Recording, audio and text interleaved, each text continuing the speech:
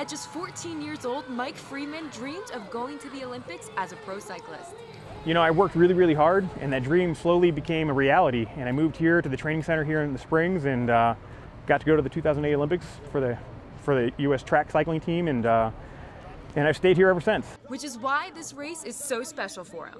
But really, the people and just being in my home state and seeing where I actually live, the state that I live in, it's really a fantastic experience. I mean, most of the time I'm out of the state or out of the country, so to race here at a first-class event is really something that I'm privileged to be a part of.